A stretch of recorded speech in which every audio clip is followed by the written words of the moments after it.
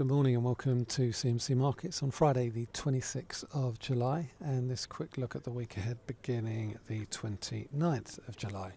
And over the past few weeks I think there's been an implicit assumption that central banks were likely to ease monetary policy quite significantly over the course of the next few weeks and months, and certainly initially in the wake of yesterday's European Central Bank rate meeting.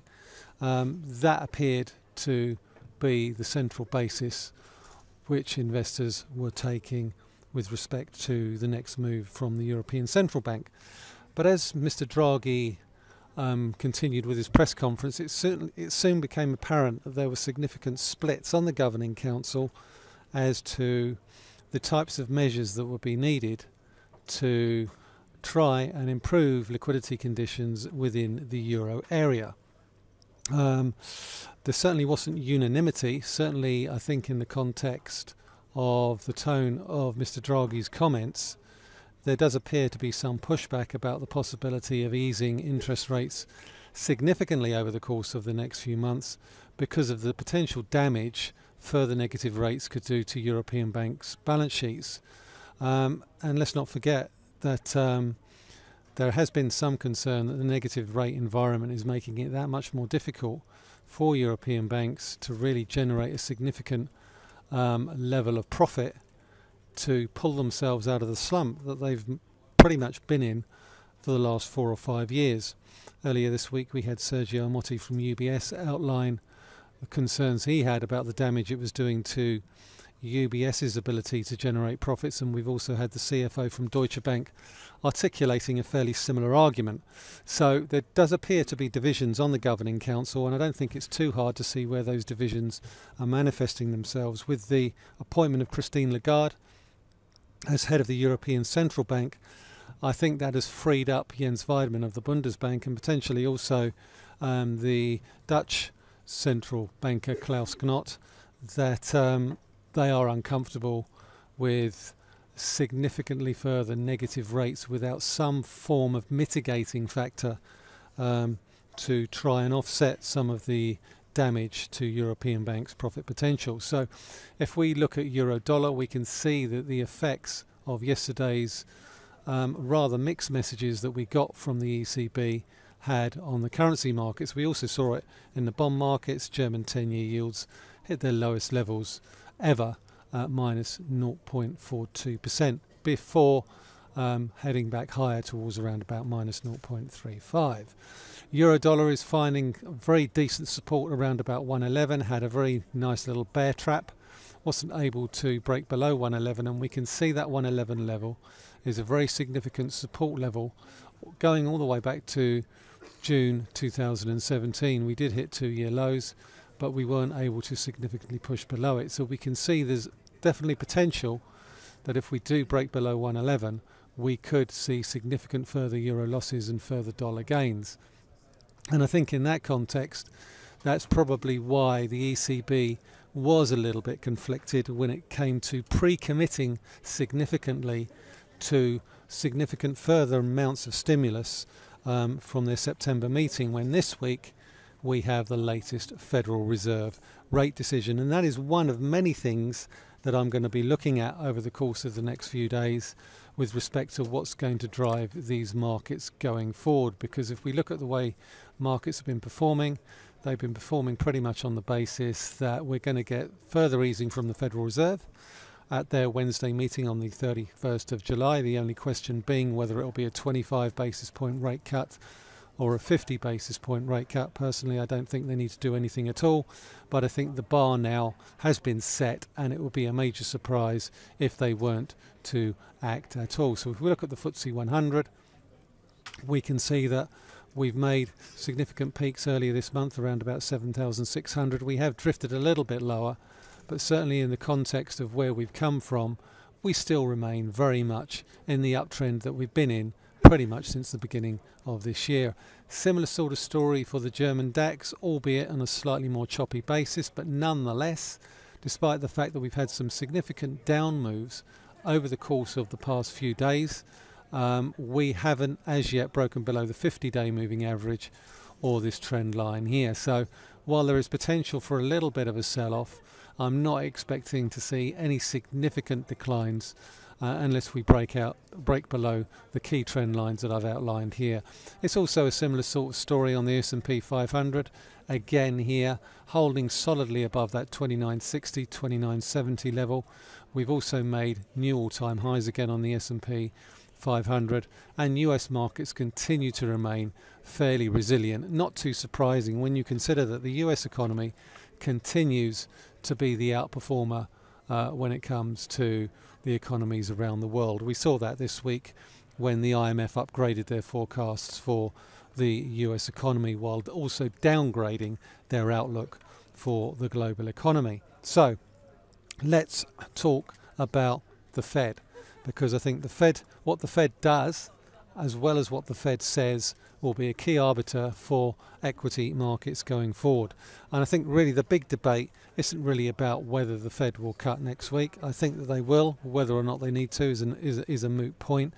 The big question for me is the type of guidance that they give in the wake of any potential monetary easing this week. Now, recent data from the US economy does appear to suggest we've started to see a slowdown from the strong numbers in Q4 and Q1, and we've got Q2 GDP numbers out later today. They are likely to be significantly weaker from the 3.1% that we saw in Q1.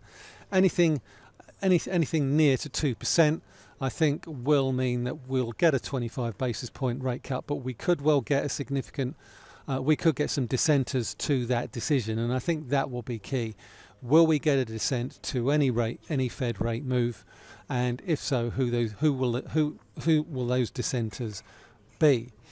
One also has to bear in mind there is a political dimension to this. Trump has been banging on about the Federal Reserve cutting rates for the past year or so. So I think there will be some political pressure for the Fed to at least do something. I think the likelihood is they will do the bare minimum. Anything other than a 25 basis point cut would be a major surprise. 50 basis point, can't see it. I just can't see it. It's not going to happen. We've also got later this week US payrolls, 2nd of August. And there is a school of thought that would probably suggest this latest July payrolls number doesn't really matter that much. I disagree. It will either justify the Fed's decision to cut rates by 25 basis points, or it won't. Saw some fairly strong numbers in June. 224,000 new jobs were added. I will be hosting a webinar on the July payrolls report at 1 o'clock on Friday the 2nd of August. Please tune in for that. You'll be able to sign up for that by going to the website and going to the events section. But for me, wages still look fairly decent. Weekly jobless claims, lowest levels for three months, coming in at 206,000. A weak payrolls report would vindicate the Fed, but again with wages at around about 3.2, 3.3%, I think the likelihood is that the 25 basis points is the bare minimum that we'll see, and really then it's about the guidance as to when to expect the next rate cut. And I think the Fed could be actually more hawkish perhaps than markets expect. We've also got the latest Bank of England rate meeting as well, and with the election or the appointment I should say of Boris Johnson as UK Prime Minister, the odds of, or the noise around the prospect of a no-deal Brexit has increased. I don't think the odds have changed. It still remains the default position, but certainly the noise around the risks of a no-deal Brexit has increased, and that is reflected in the recent performance of the pound, which remains in a solid downtrend with a key support at 123.80. We really need to push back at 125.80 to stabilise. The Bank of England not expected to make any changes. If anything, I think their guidance, the inflation report, is likely to point to the prospect of a rate cut in the near future and not a rate hike. We've heard an awful lot of narrative, I think, in recent times that markets are underpricing the risk of a rate hike. To be quite honest, no one takes that seriously. Markets are already pricing in a 25 basis point rate cut before year end, so I think an awful lot of the bad news to a certain extent is already priced in. We've also got the latest global manufacturing PMIs. they're likely to reinforce the, I think, huge amounts of pessimism around that sector. Last week, the German IFO pointed to the German economy manufacturing sector being in free fall.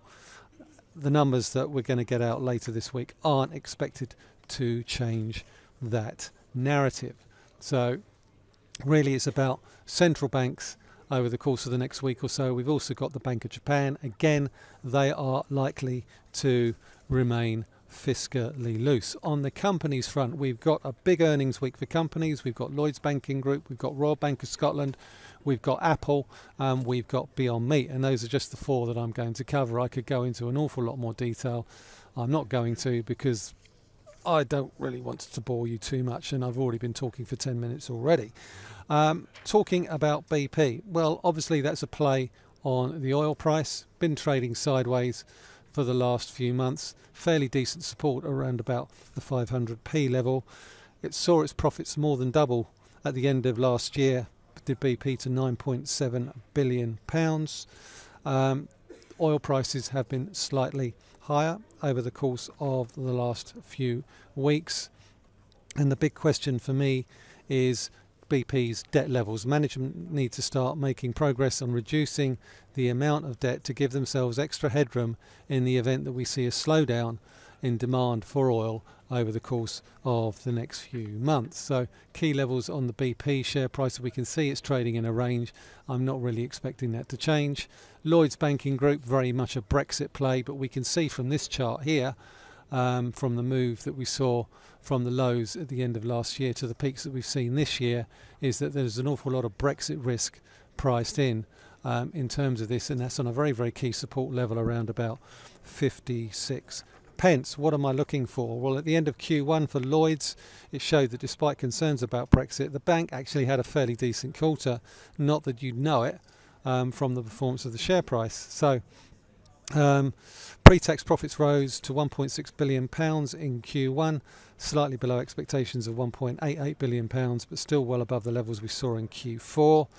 For Q2, the outlook is likely to have been more tricky, given the weaker economic outlook for the UK economy seen in April and May. Worth keeping an eye on provisions on further PPI. The bank set aside £100 million earlier this year with respect to that, and weaker interest rate expectations could see downward pressure on net interest margin, which was at 2.91 at the end of Q1.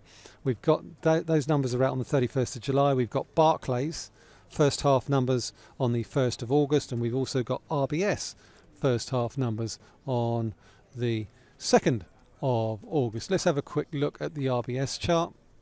Seen a decent rebound over the course of the last few weeks. The announcement of the resignation of CEO Ross McEwen in Q1 has slightly overshadowed the numbers in Q1. He has since announced that he will be going to NAB, but overall profits have been fairly good for RBS. But I think, again, as in the case of Lloyds, I think the housing market will be particularly challenging. The overall economic outlook for April and May will also prove to have been challenging for RBS. And while the bank is in a much better position than it was 2 years ago, I think it remains, RBS in particular, remains much more constrained in terms of share price gains, simply because of the 62% stake that's owned by the UK government. So certainly keep an eye on that. We've also got Apple. Just announced that it's buying out Intel's chip making division, and the smartphone market continues to be its main money spinner. However, Samsung posted a very weak number, pointing to a significant slowdown in demand, slowing Chinese market, a reluctance on the part of iPhone users to upgrade all very expensive models could see the company struggle to meet expectations, though the Indian market could help pick up the slack now that Apple has ceased selling its lower priced models there. So what are expectations for Q3 for Apple? Well, they're set quite low.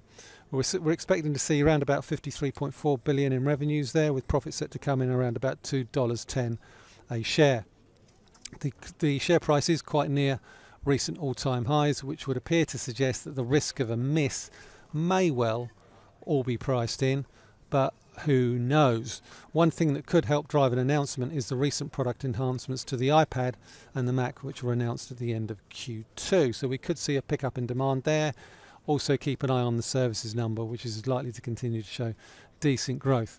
Last but not least, Beyond Meat. Well, if this isn't an accident waiting to happen, I don't know what is. It's one of the best performing IPOs this year.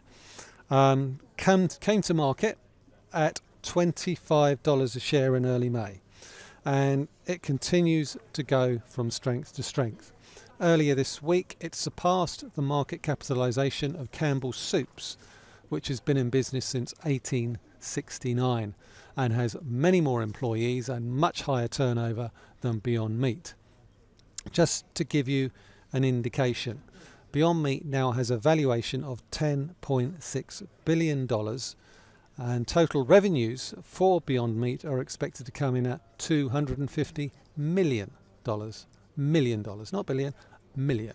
So that gives you an indication that this could well come down to earth with a crash. The big question is when. At the moment, markets seem to be still in love with Beyond Meat, but when you look at the valuation, it is a little bit eye-watering, it's a little bit dizzying, and you have to be nimble with respect to this one. So that's it for this week. Gone on slightly longer than I thought I would have to, but we've got a busy week. Hopefully plenty of volatility, and don't forget to tune in for the non-farm payrolls webinar on Friday the 2nd of August at 1300 BST.